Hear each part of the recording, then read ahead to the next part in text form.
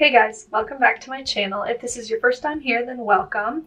I'm happy to have you here. My name is Coral. I'm a rising senior and I'm a pre-med student sharing my journey with you guys. Last week I posted my first MCAT video, which is how I studied for the MCAT, and I included all of the resources I used and my study schedule and what I wish I did that I wasn't able to get to in my time studying. So if you're interested in seeing my MCAT journey, you can go watch that video here. I'll link it up here in the information bar and down below in the description box. So for this video, what I want to do is just go some more general tips. Courses that you'll want to take before studying for the MCAT, as well as some not required courses, but recommended ones based on my experience. I'm going to talk about tips that I have for each of the 4 sections of the MCAT. Lastly, I'm going to talk about some test day preparation tips and some more general tips that I have. If you watched my last video, I filmed that actually a couple months ago, so I look a little bit different. I cut my hair and dyed it actually yesterday, so if I look a little bit different, that's why. First, I'm going to talk about your coursework before you start studying for the MCAT. The first thing I want to say is you could take all of the courses in the world that could ever prepare you for the MCAT, but if you don't put the work into them while you're taking them to understand the material and get it into your long-term memory, then it's not going to do you any good. So the first thing I would say is just a general tip of in your classes throughout your undergrad, you should be studying thoroughly and engaging in the material in an active way to get it into your long-term memory, because that'll make studying the content for the MCAT a lot less painful.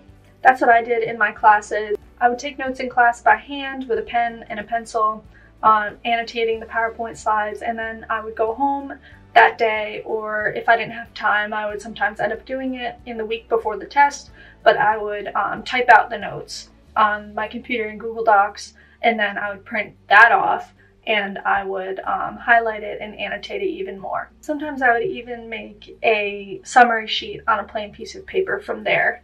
So just any way you can engage with the material in different ways is going to help you understand it and help it get into your long-term memory. I will say that I have since switched to digital note-taking so that I can save all that paper I was using. It was starting to get ridiculous, so I've started taking notes on my iPad. I can download a PDF of the PowerPoint slides, annotate them in a notes app, then I can type it up on my computer in Google Docs, export that as a PDF into my iPad, and annotate it from there, and I can also get plain sheets of paper in my notes app and make those summary sheets. So as for courses that I would highly recommend that you take are the ones that the AAMC recommends, which are biology, biochemistry, chemistry, organic chemistry, physics, psychology, and sociology. So 7 courses in total. These are just the basic sciences that you're going to need to have an understanding of for the MCAT. I would go even further to recommend some upper level courses. I didn't take the MCAT until I was in the spring of my junior year, and I think that really helped me having that deeper understanding of the material. I took anatomy and physiology throughout my junior year, and I think that was really helpful for the MCAT because the biology section of the MCAT is focused on humans and human physiology and molecular pathways within humans, because you're trying to go to medical school to help humans. I thought that was really helpful. I would highly recommend taking an anatomy and physiology course before you start studying for the MCAT, or even while you're studying. I found a lot of overlap and a lot of connections being made because I was studying for the MCAT while taking these classes. Next, I would recommend that you take some upper level psychology courses. I'm a psychology minor, and with that minor comes taking some upper level psychology courses. I took lifespan developmental psychology and health psychology before I took the MCAT. And these were really helpful, just keeping my brain refreshed of all the different psychological terms and that way of thought, because it's a lot different than the way you think and reason through hard science material. I would highly recommend that you take abnormal psychology before the MCAT because a lot of the questions are focused around psychological disease. So I would recommend that you take abnormal psychology so that you can straighten out all these different terms for the different diseases in your head. Because I didn't take that, and I hadn't taken general psychology where I learned about those disorders since high school, and I found that to be really difficult to memorize all those things and cram it in right before the MCAT. Lastly, I would recommend that you take a cell biology course. I personally found cell biology to be way too detailed for the realm of the MCAT, but I ended up liking that I learned it in such depth because the MCAT actually seemed a lot more simple after I took cell biology. And there's a lot of pathways that overlap that are actually considered biochemistry or biology, but you learn them in a lot more depth in cell biology, and having that deepened understanding helps a lot while you are taking the test. And just knowing how to decipher the different relationships between molecules and the pathway, and you learn all that in cell biology. And that's really helpful when you're trying to decipher all the relationships between these variables and molecules in a pathway in a biology or biochemistry passage on the test. So those are all the courses that I would recommend taking before you take the MCAT. Obviously, there's a ton of different courses you can take. You don't have to take all of the ones I recommend. I would take the ones that the AAMC recommends. If you can't though, I know some people self-study some of that material. It's totally up to you. I know taking those upper level courses that gave me an even deeper understanding than the MCAT requires helped me not freak out on test day and to feel comfortable and confident with all of the material. Okay, now I'm going to move on into a breakdown of the different sections and all of the tips that I have for them. So first is chemistry and physics. My first tip is to use the units that you're given in calculation problems, especially for physics. So there are a ton of physics equations that you're expected to memorize, and I know this may not be a perfect tip, but my tip is to not worry about memorizing the really complicated equations.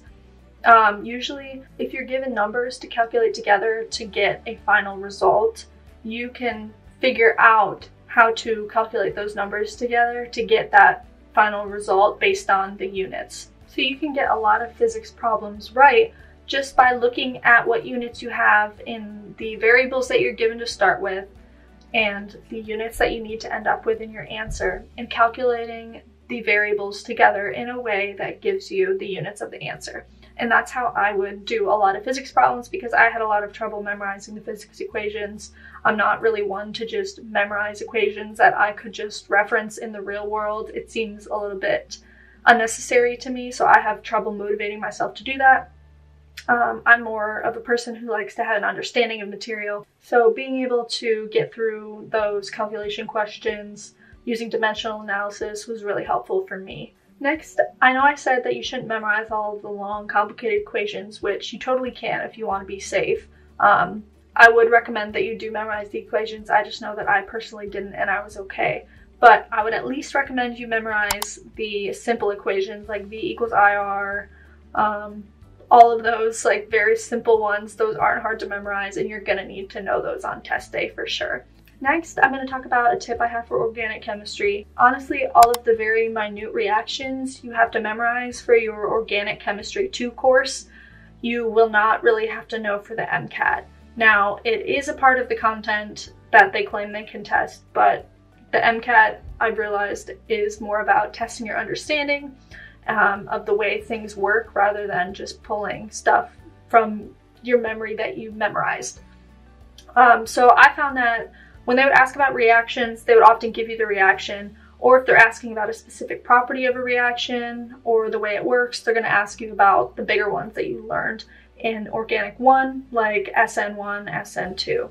Lastly, and this applies to all of the sections, you'll start to realize very commonly tested subjects, like in the chemistry and physics section, they always test the Le Chatelier's principle. Make sure that you pick up on those things that are very commonly tested, because I remember on the AAMC full lengths, that principle was tested almost every time. Next is the cars section. So I have a love-hate relationship with cars, and that's because the section is very up and down for me. And on my actual test day, I actually kind of got the lower end of my practice scores. My strategy going into cars was to highlight sparingly in the passages. So I would highlight keywords, or I would highlight a viewpoint or an opposing viewpoint, because a lot of the questions in cars are going to focus on viewpoints and the author's opinion and different people's opinions in the passage, rather than small, minute details, because those are easy. You could just find that in the passage, but they ask about your understanding of the passage as a whole. So I would highlight things that would help me understand the passage as a whole.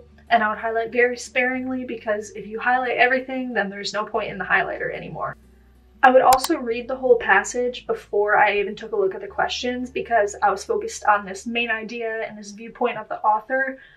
rather than focusing on the small details. And if I read a question before I read the passage, then my mind would just be focused on finding the answer to that question the whole time, rather than looking at the passage as a whole. Lastly, I would highly recommend focusing on timing with cars. Just hammering in that practice will help you with this. On the real thing, I got in late to sit down for the section, and I was already a couple minutes in when I sat down. And then my test ended before I had even answered a couple of the questions. So I would highly recommend that you focus on timing and focus on getting through those passages. You may even want to have a little bit of extra time at the end in your practice test, just in case. The next section is biology and biochemistry. So this section I actually really liked because I like reading scientific papers. I'm a biology major. This was honestly my jam. I was taking anatomy and physiology, I had just taken cell biology, so a lot of them were applicable to what I was learning currently. So how I would do this is sometimes I would take my dry erase booklet that I had and I would write out the relationships between the variables or the molecules in the pathway that they were listing. Or if they gave me data, I would write a little note about what that graph showed. And this is really helpful in just straightening everything out in my mind because they do throw a lot of information at you at once. Lastly, one of the things that I noticed that was commonly tested on this section was the amino acids, and specifically their properties, and not just if they're polar, non-polar, acidic, or basic, but I would often get asked if they could be phosphorylated, and I didn't even know what this meant until I started doing practice questions. These are just the little things that you pick up on as you're doing practice questions and exams. What's very commonly tested, what you need to know, and everything like that. Lastly is psychology and sociology. So this section was also one of my favorites. I really liked the last two sections of the MCAT. Not so much the first two, but I loved the last two. And that was reflected in my scores on test day too. For psychology and sociology, you're going to want to know all of the different terms. I know a lot of them seem like common sense, but you'll want to memorize the specific terms for things because a lot of them seem like common sense, but they're really not. And you'll want to know all of the names of the psychological disorders and the differences between them. I know with like schizophrenia, schizotypal, and all these different schizo disorders, they're really hard for me to distinguish between. So I'd highly recommend that you make some flashcards or something like that for all of the different psychology and sociology terms, as well as all of the psychological disorders. And also for this section, you'll want to know how to look at psychological or sociological research, interpret studies and graphs, and especially look at the validity or reliability of different studies because a lot of questions will ask about that. So next I'm going to move on to test day preparation and tips. The biggest thing that I can recommend for this is to take your practice tests in test-like conditions. For example, when I was taking practice tests, the night before, I would prepare like I would for the actual test. I would pack my bag and my lunch, I would work out, make a nice dinner, I would shower, and make sure everything's in place before I went to sleep. Then that morning, I would wake up when I had to for test day, which was 5:30. I would get ready, make sure I had everything, grab everything with me, go to my car, and because I had to drive an hour to my testing site, I would drive 30 minutes out and 30 minutes back to my apartment, where I walked back in, I set my stuff in a little cubby that I had in my apartment, and then I would go take my practice exam in a spare bedroom that I had. I also took a trip to my testing site 2 weeks before my exam, and I got up when I was supposed to for my exam just to test it out and see how long it took me to get there.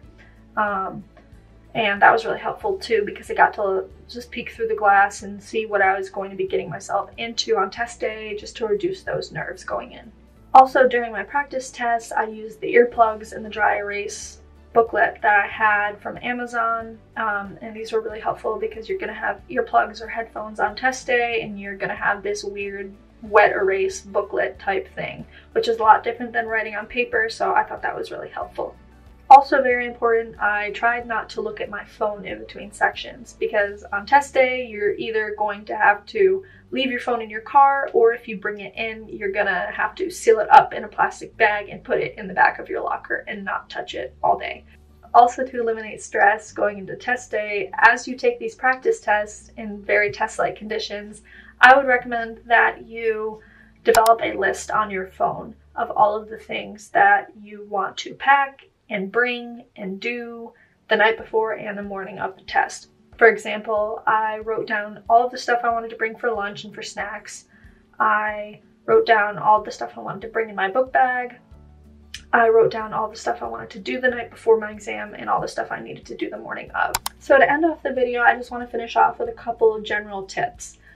My first one is that practice is so much more important than content review. I personally did not get through all of the content. I decided to move on to doing fully practice about a month and a half before my exam because I knew that it was a lot more important. A lot of being successful on the MCAT is learning how to take the MCAT and learning from your mistakes.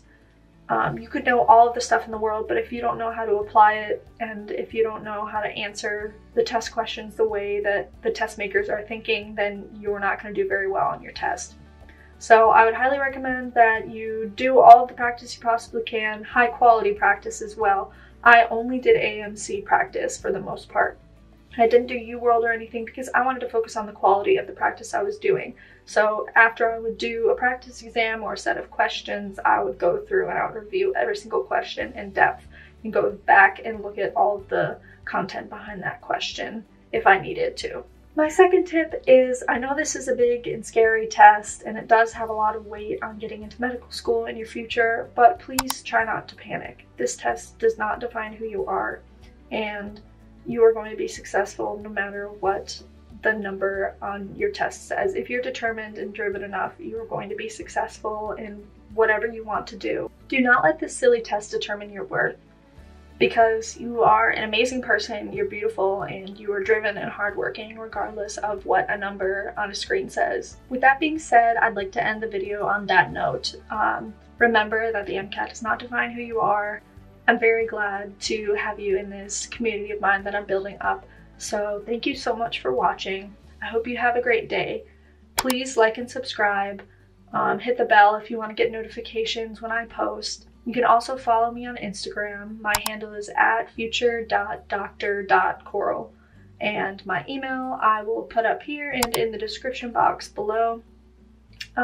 Leave a comment down below of any video requests you have or any questions you have for me. I am very happy to answer any questions you may have, and also make videos on topics that you are interested in. I hope you guys have a great day. Thank you so much for watching, and I will see you next time. Bye.